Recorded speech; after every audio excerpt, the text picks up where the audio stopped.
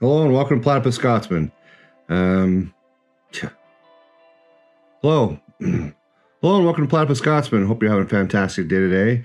And let's be truthful, this is like take 26. It is getting incredibly hard to do this, so I'm going to... I can't even do that.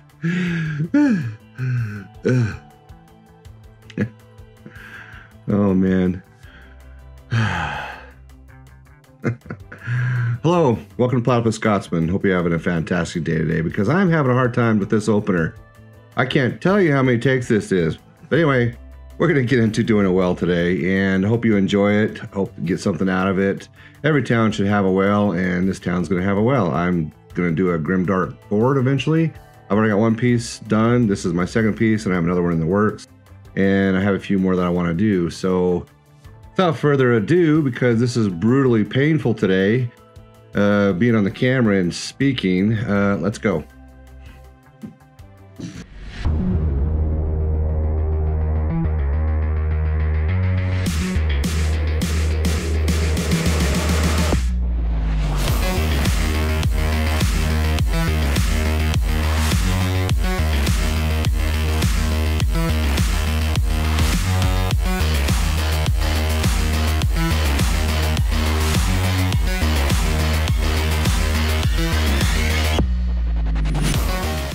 So every creepy rundown town needs a well. Yeah, what I did is I got some foam core, cut the circle out that matches this, an X-Acto blade. I want it with this width. And then I have a bunch of leftover foam bricks from when I did the house. Cut them the inside off of a 45, and I'm just gonna start gluing them around. Don't quite need to do a 45.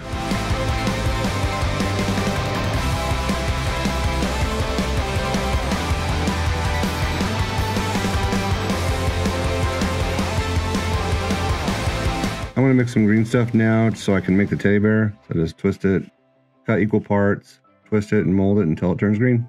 I don't work with green stuff a lot. So what I'm doing is I'm just making some balls, kind of shaping out a teddy bear, putting it on here and gluing it on, then I'm gonna smooth it out. So I'm just rolling the feet now, kind of tapering the ends so I can attach it, and then it's kind of be like a little teardrop. And then I'm just gonna attach the legs and nose and ears. Problem is my fingers are gonna get in the way, so I'm giving you the idea of what I'm doing. What I did is made little parts and glued them on there. You can see my fingerprints on it, but I don't really care because now I'm going to just add a little bit of texture. Not a lot, because I want to hide a lot of my inability to sculpt with painting. My excuse will be it's a primitive toy. Doesn't have the modern technologies we have now. That's my excuse.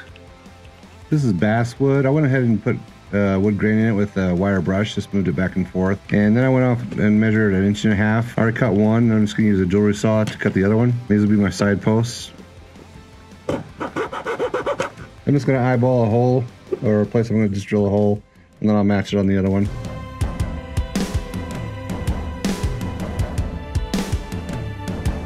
What I've done now is I've used a 1/16 styrene plastic rod, and I've shoved it through the holes and then space it just enough apart where it's the width of the well that I want to glue it on, and then just leave this out hanging here so I can glue like a handle or something to it. This is some twine I picked up at the craft store. This is a Hearst Arts mold. You could make your bucket, but I already had one. I want the bucket to kind of be damaged anyway, so I'm going to glue some solder to it on the side, and then I'll attach this to it as well, and then I'm going to wrap that around that with some of this twine and make it look like the bucket got damaged.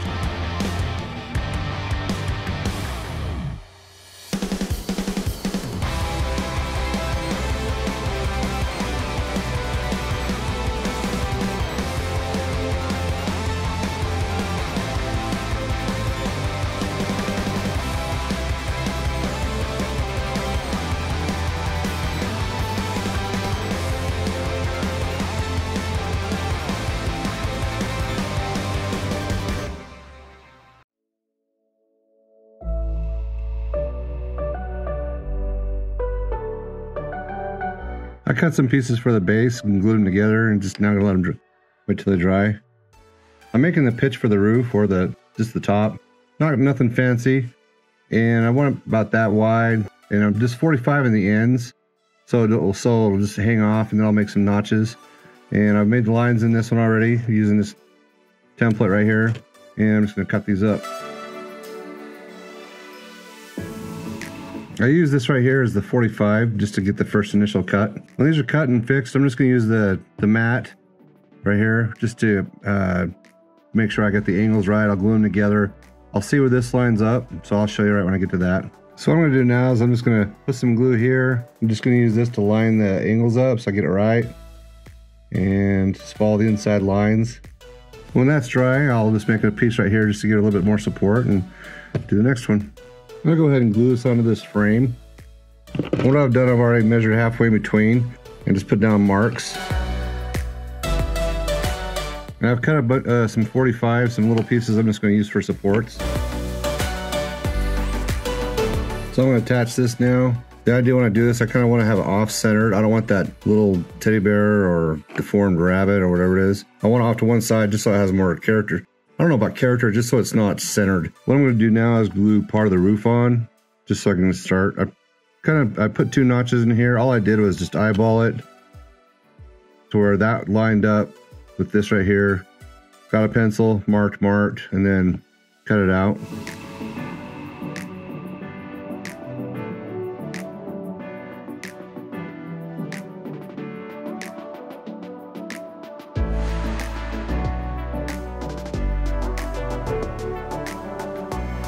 I went and hit the handle with a quick coat of paint just to have it primed. Now I'm going to glue this to the side of the well.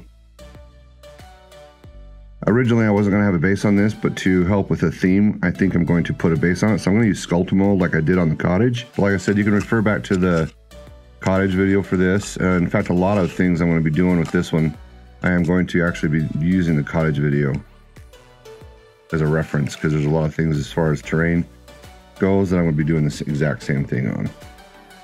I don't want a big base or a big piece, but I want to be able to have enough on it to where I can add to the theme. The base coat for this arm is going to be Gene Stiller purple. I want the whole hand to be dark, so I'm just going to paint some purple on it and then do some shades and different things like that.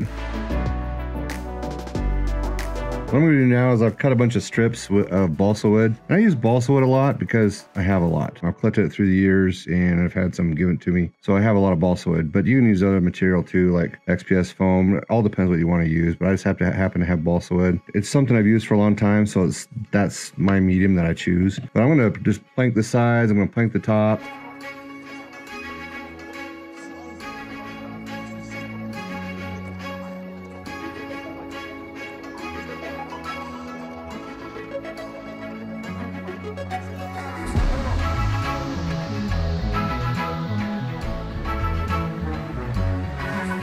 And after it's all dry, that's when I'll go ahead and do the grain in it with a wire brush. But I'm just going to plank this, and then, like I said, plank that so I can start to do some of the shingles. I want to paint the palm area Evil Sun Scarlet.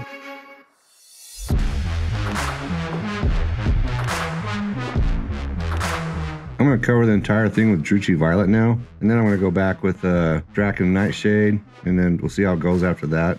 I want this arm to be really dark. So that's why I'm doing it this way.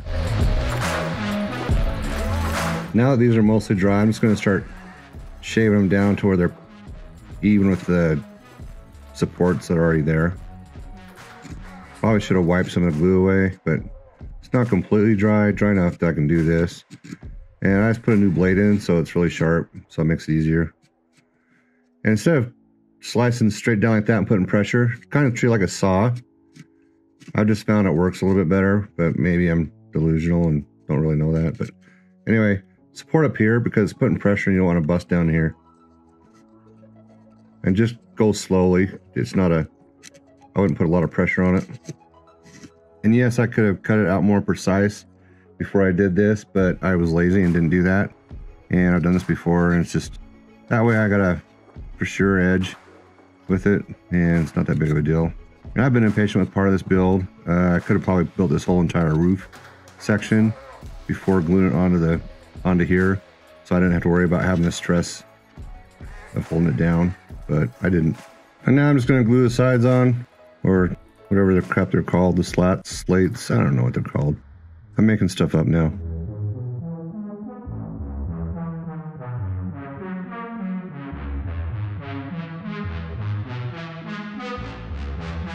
The violet's done now, so I'm going to do the Drakenhof Nightshade.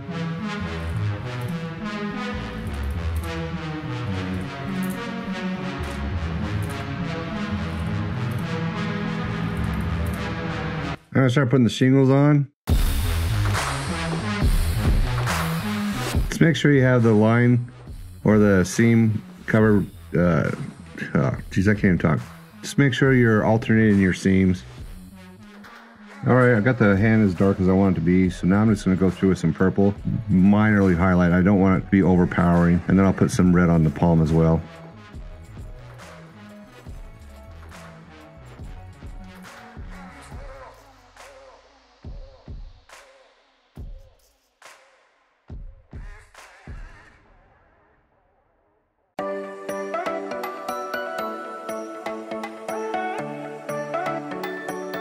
I'm gonna use sandstone now and just do the claws and this bone going through the wrist.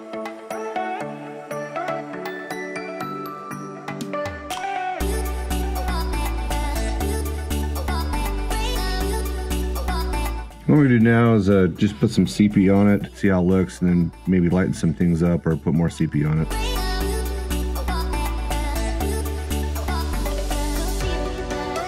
Okay, I added the shingles and I went through and made some claw marks and tore them up a little bit. And now I'm going to paint the shingles. I'm going to paint it a burnt umber, and I'm going to mix some water with it just so it seeps in all the cracks better.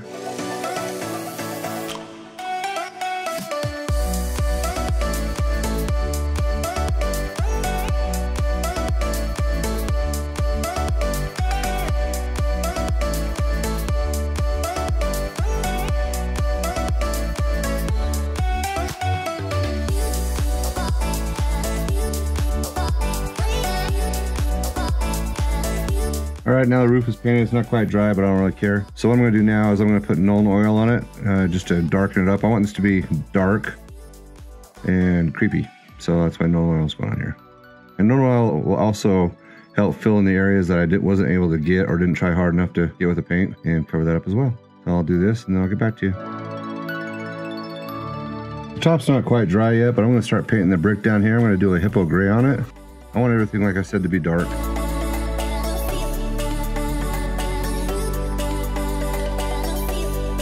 I'm gonna do a coat of Nuln Oil over all the brick, and probably I might even actually hit the wood again. Well, I'm gonna hit the wood again now that it's completely dry. But yeah, I'm just gonna do this, cover it all up, see how it looks, maybe even darken it more, because I really want the brick to be dark. So I might hit it with a couple of layers, see how that goes. Anyway.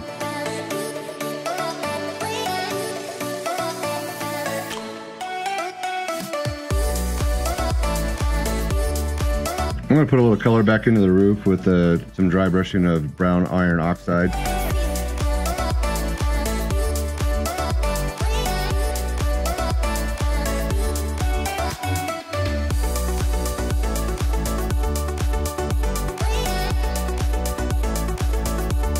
Normally I'll do a lot of dry brushing or different coats, but I really don't want to on this because I kind of, like I said before, I want to keep it dark, well, grimdark. But I'm going to do a cabinet gray. It's kind of a medium gray. I don't want to do a lot, and I just want to kind of really bring out some of the edges. And I also want to bring out where the claws are at too, where some of the claw marks happened. I might actually go back and darken those claw marks just to make them so they can stand out better.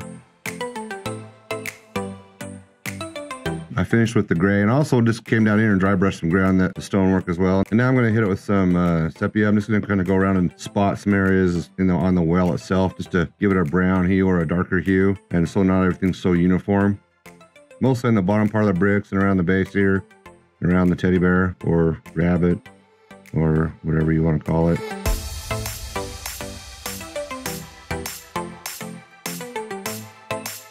What I'm going to do now is go around with some Anthonio Camo Shade and just green some things up, especially inside the well, make it more slimy and gross.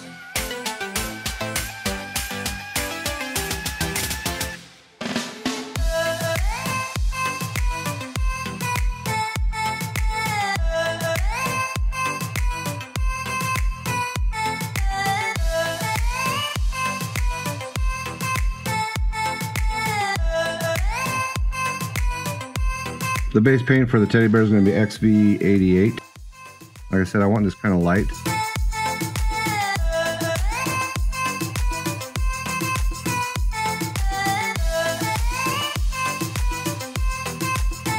I went through and painted the middle of Lead Belcher metal. Anyway, And then I did some iron oxide over top of it. I also did around here as well. And now what I'm going to do is just paint Agrax Earthshade over the teddy bear. Darken it up a little bit, but I don't want it too dark. I'm going to dry brush some raw sienna on the teddy bear.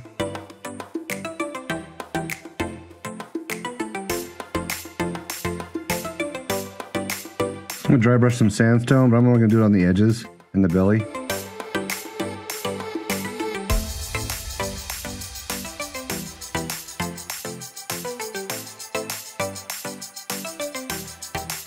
I just super glued the claw in. When it's all done, I'll put some of this in the bottom of it just to shine it up down there. I'm going to do the foliage and everything the same way I did the cottage. So I'll put a little tab up there and you can go and see how I did everything there. Anyway, that's what I'm going to do next, and then I'll show you the final results. All right, just to go over a few things. I did some various tufts, and then I did the ground up leaves, and I did that over here around in certain places. I did the vines.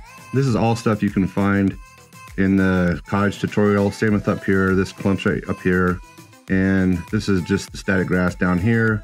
I did up here, and then I painted it. Did a little bit of the sepia on it. That's pretty much all it is. It's just a lot of the same stuff, same methodology that I did with the cottage. So that's pretty much all.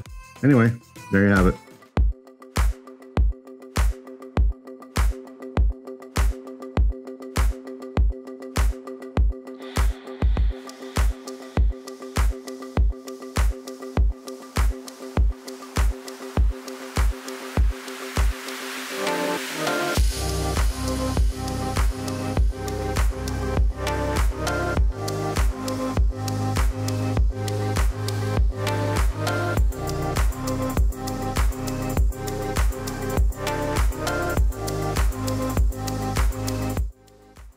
So that's a wrap on the well.